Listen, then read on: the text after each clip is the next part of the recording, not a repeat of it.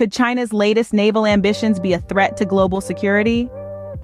Today, we explore this provocative question as we dive into the world of naval warfare and military strategy. The South China Sea, particularly the Taiwan Strait, has become a cauldron of rising tensions. Here, American and Canadian warships have had close encounters with China's formidable naval fleet, underlining the increasing potential for conflict.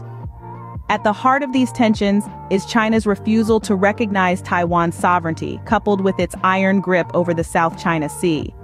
This isn't just a matter of territorial pride, we're talking about a critical trade route, a lifeline for global commerce.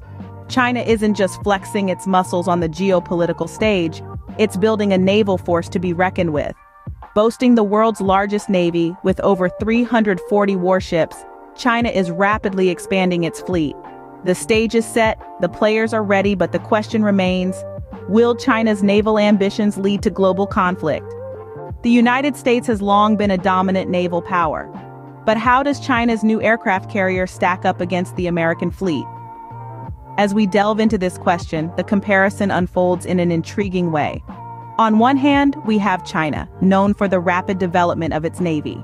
It now boasts the largest navy in the world, with over 340 warships.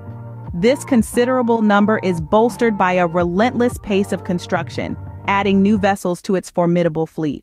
On the other hand, the United States is not sitting idle. It's replacing its fleet of supercarriers with more advanced ones, such as the USS Gerald R. Ford.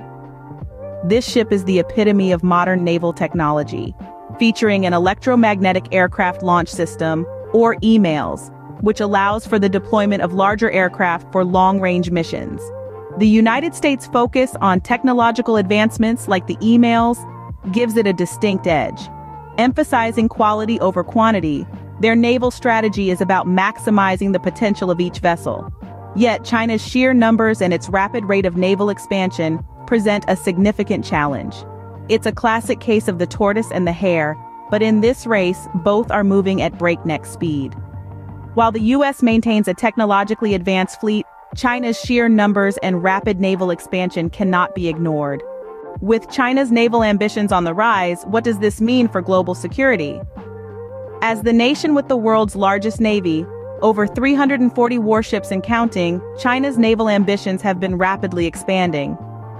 Alongside this growth, we're witnessing a surge in technological advancements with the development of new vessels, hypersonic missiles, and drones. But what does this mean for the rest of the world? The potential implications for global security are significant. The South China Sea and the Taiwan Strait, areas of strategic importance, are now potential flashpoints for conflict.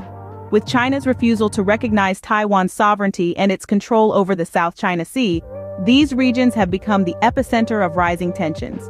And let's not forget, these waters are not just strategic military points, they are also crucial trade routes. Any disruption here could have a ripple effect on global trade, affecting economies worldwide. As China continues to expand its navy, the world watches with bated breath. Will this naval giant disrupt the balance of power, or will it lead to a new era of cooperation and diplomacy? Only time will tell.